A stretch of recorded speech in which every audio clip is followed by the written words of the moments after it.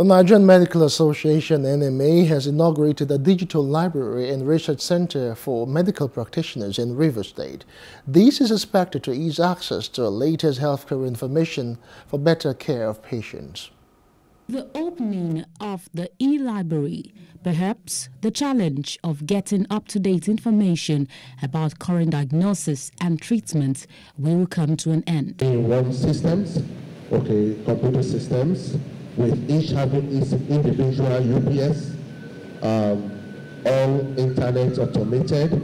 We are also having 10 self-partitioned reading desks with an extra 16 partition reading desks for those that we want to come in with their laptop and then key into the internet system.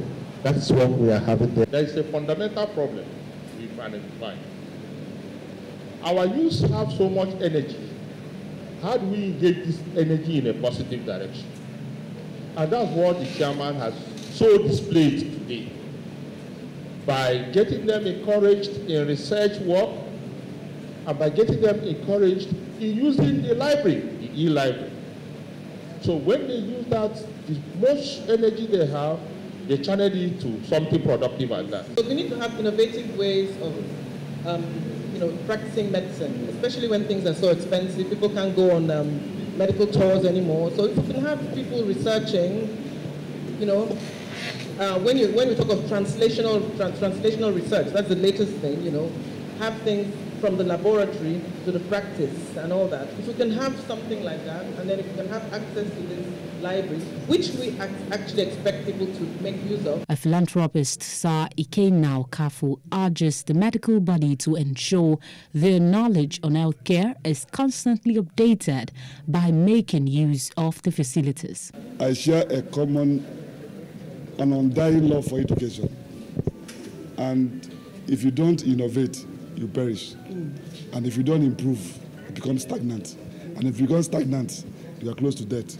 So what I will urge the doctors in Rivers State is to ensure that their knowledge is constantly updated. The caliber of schools we have presently, I believe that they're going to do a lot for N.M.A.